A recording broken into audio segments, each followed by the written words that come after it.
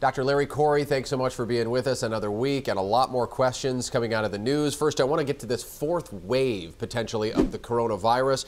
Are you concerned about a fourth wave? Isn't there enough vaccine out there to kind of prevent another spike from happening? I don't think we're at the point where we could stop a large number of cases. I think we're at a good point with respect to hospitalizations and mortality. I think is going to continue to sort of go down.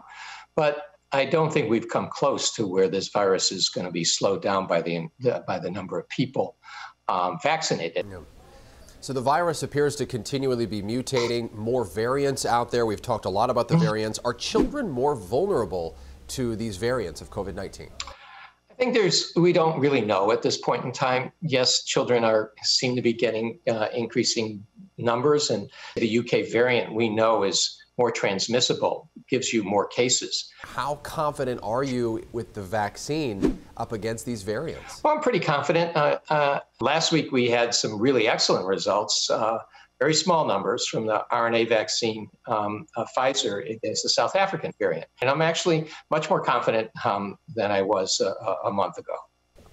We love it when you are optimistic. Thank you. That makes us all feel a little bit better.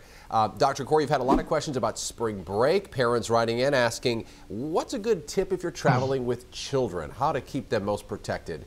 I imagine wearing your masks and doing all the usual social distancing. Yeah, I think it has to be really good common sense. Yes, we're all frustrated, but eating indoors is still not something you should do. Especially at this point in time. I mean, eat outdoors, fine.